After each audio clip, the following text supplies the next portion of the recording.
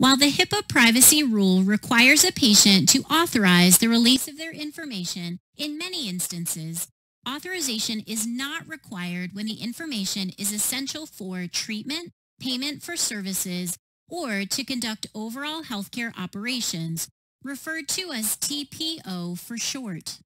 The federal government created these exemptions to the authorization requirement as a way of striking a balance between protecting a patient's privacy while also ensuring healthcare organizations can carry on with their normal course of business.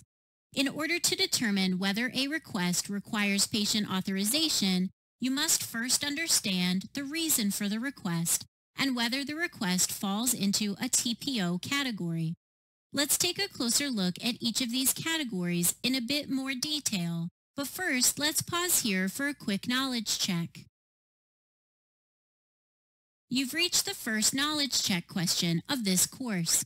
For this question, match each key term or acronym to the correct description.